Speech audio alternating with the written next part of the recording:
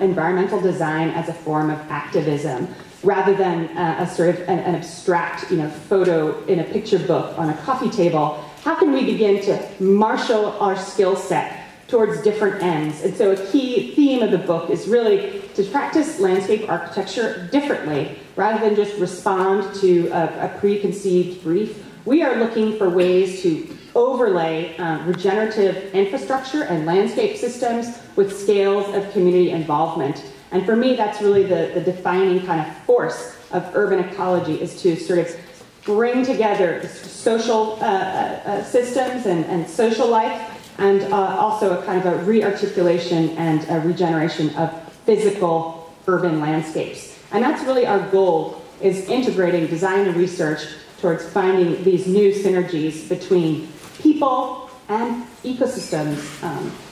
And so our goals also are to really, and this is the role, I think, of the landscape architect moving forward. We need to generate ecosystems. We need to forge new connections between people and the animal life. And this is a SCAPE. We did an installation at Raritan Bay Festival here, but understand the interconnectedness of people and habitat. We need to embrace the physical reality of our landscapes, in many cases contaminated or with poor water quality. We can't just kind of gloss that over in a glossy green magazine. We need to understand literally how those, the physical reality of the landscape is impacting public health and well-being. We need to revive hidden landscape systems. This is a view from one of our projects in Lexington, Kentucky, where you can see on the right-hand side here, I think I have a, oh, there you go.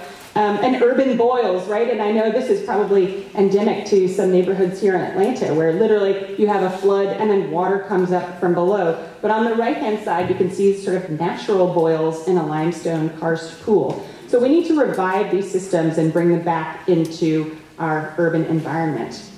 Moreover, we need to begin to experiment and think about almost every landscape project that we do as a pilot for adaptation and change and integration into a new policy context. This is an experiment for water quality in the Gowanus Bay. We need to engage people and in new and creative ways, not your just traditional, here's a public meeting, you sit on the one side because you're for the project, and you sit on the other side because you're against the project. We try to imagine and think about design relative to engagement strategies. This is a sort of a fuzzy rope knitting party that we hosted at our office that helped engender this muscle pilot structure. And so how can sort of people not just be passive and reactive to something, how can we engage them in this broader discussion and in this urban landscape change process? So a little bit more about climate here, because this is a graph that I find both troubling and maybe hopeful. This is, if you can see here in the note, it's our IPCC representative greenhouse gas concentration pathways, right? So if we did literally nothing, we would be on this red curve, and we're pretty much on the red curve. And even if we made radical changes to our economy, kind of decarbonized our economy, we would be probably along this line. So the reality is we're going to be somewhere in that box. But we are, have to act now. So changes on resilience, like Otis mentioned this morning, we need to begin now because regardless of our choices, we are going to have a dramatically altered physical landscape. And that doesn't just mean that we'll have more water. It literally means that human lives will be affected. We are seeing now climate change migration, not only in the United States, but globally. And often the poorest of the poor are the most impacted. So back to SCAPE a little bit, because we have a lot of, this is our image of a present project in Lexington, a streetscapes image in Buffalo, but I kind of wanted to highlight this in-between space, because another way that we've tried to act in the New York environment is to sort of conceive projects and to advance them in a sort of new way through this research framework process. And this is an example of literally kind of pier infrastructure falling into the water that we began to describe as intertidal habitat, and we basically saved this pier from being demolished.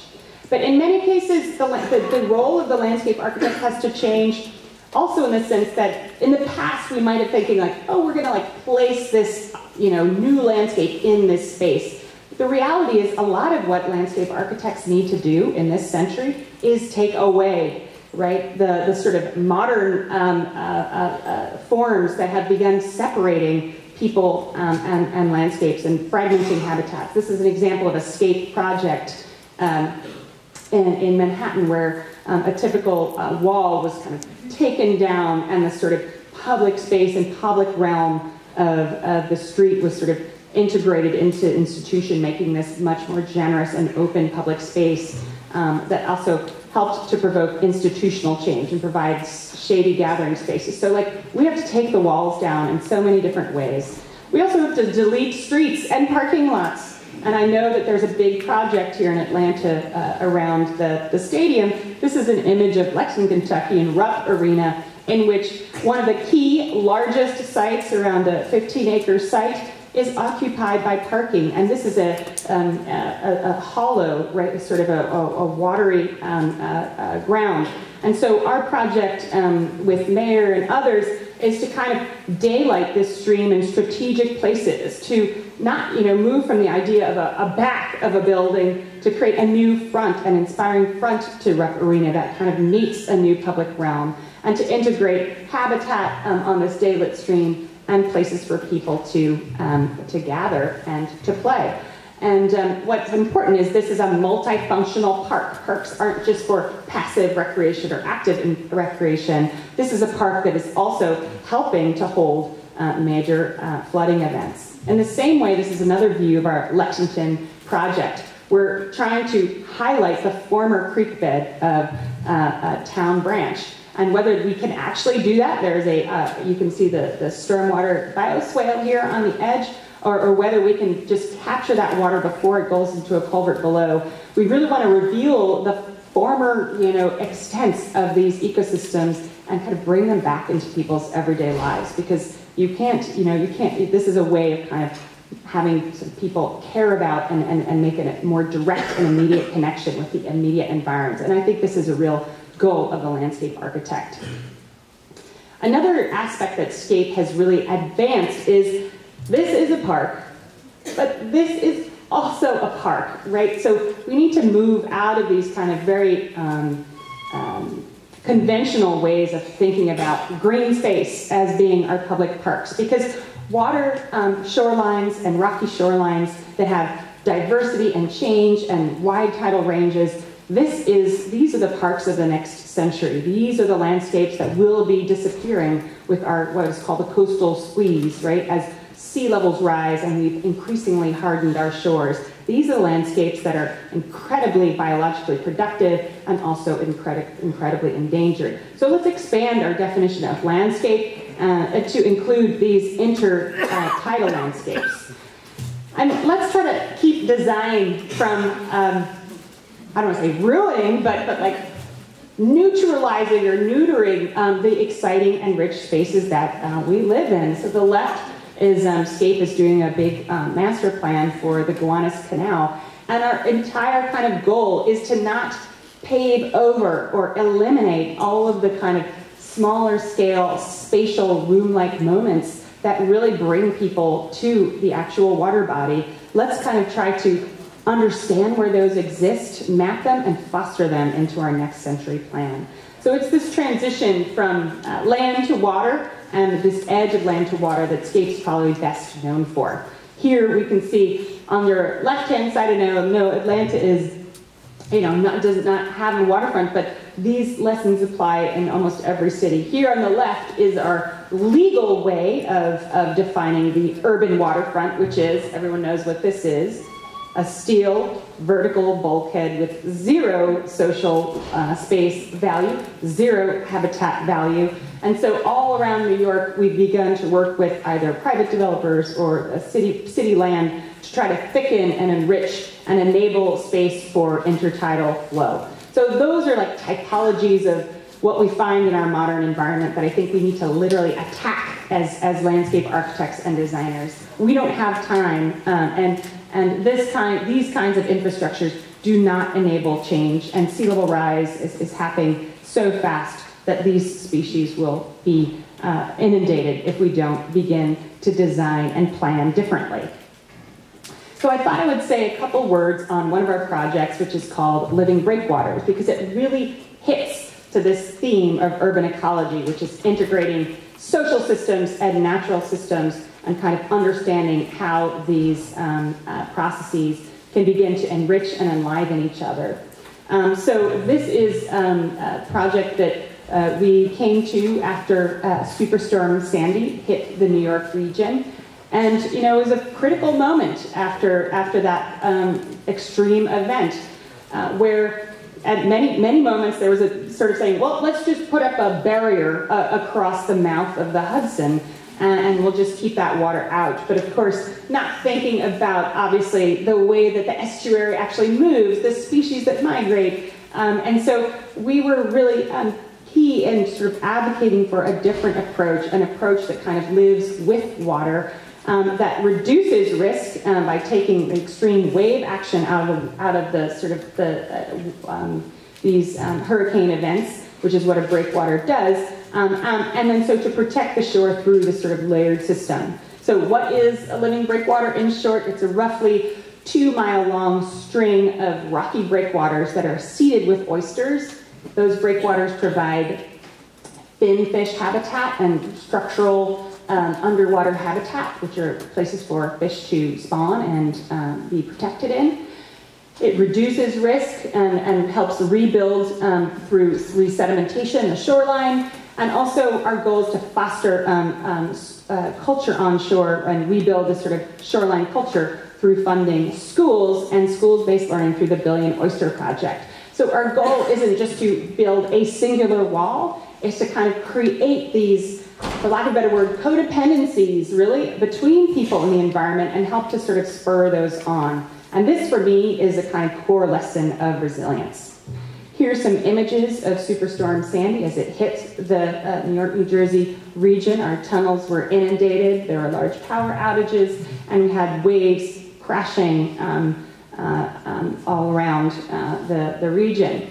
And so by this very strong approach, which is that resilience isn't just this kind of one-stop shopping. It's not like sustainability in a new guise. It's really about creating a culture of resilience through direct and physical connection with a new and protective landscape. These breakwaters, you can see a sort of section here, are designed not only to reduce risk, but also to create habitat. And we learned from the U.S. Fish and Wildlife Service that this kind of structural rocky habitat was most endangered in the New York region. And so we're not only designing for school kids, we're designing for this whole range of sea creatures that are, of course, out of sight and out of mind, but are critical part of the New York Harbor regional ecosystem. So these rocky structures create crevices for fish, finfish, lobsters, etc. I mentioned the word pilot, and now I'm skipping through this quickly, but we are now in our kind of final pre-construction phase for this project. It's exciting because it's not just a project that's integrating with school programs on shore. It's also an experiment, in situ experiment, where we're able to monitor the success of these ecosystems, and so those lessons can be applied and replicated elsewhere. So the entire stretch is literally designed as a massive pilot.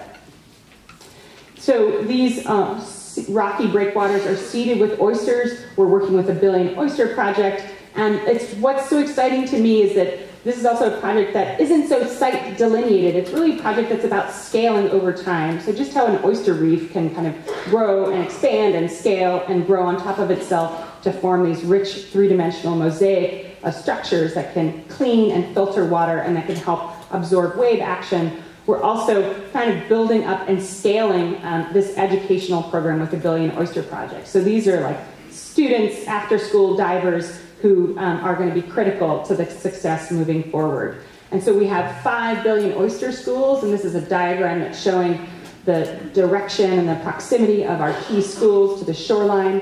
And so we're funding, our project is not only funding the physical breakwater project, it's also funding the Billion Oyster after-school curriculum And so we will be helping to grow oysters back. We are, and if you're in I loved Ken's idea of like, you just need a bus. So in this world, you just need a boat. So our project is also funding a floatable water hub, also known as a boat.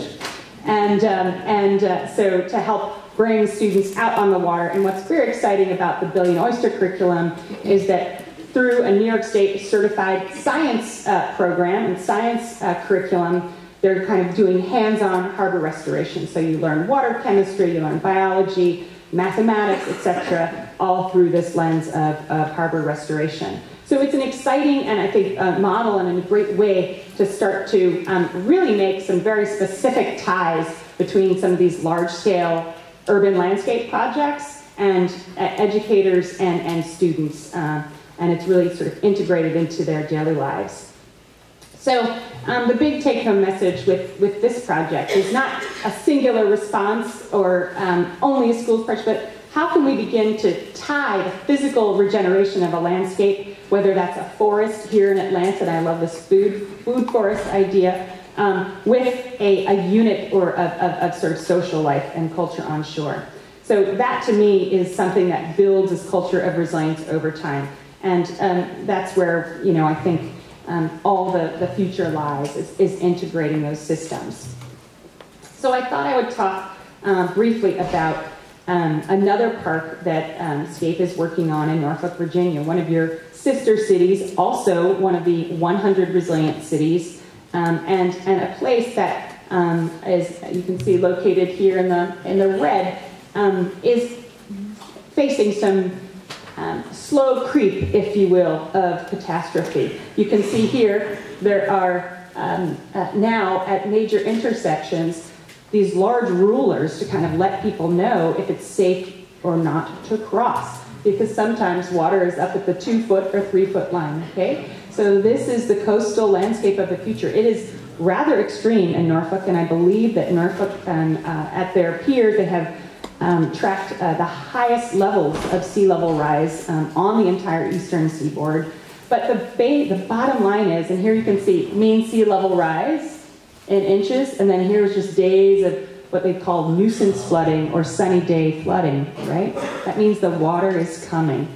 And so how can you grapple with some of these incredible challenges? Of course, many of you know Norfolk is also home to the Naval Center, major naval operations, and a lot of sort of government and military installations. So this is a trend that is quite worrisome. So just a little bit of the background on this project, and then I'm just going to show you how a design process works to translate this kind of large-scale ecosystem and climate analysis into a park for the people that live there. So we were very involved in what was the National Disaster Resilience Competition and in other spaces, and Norfolk received a large grant from that process. They targeted towards this Ohio Creek watershed here.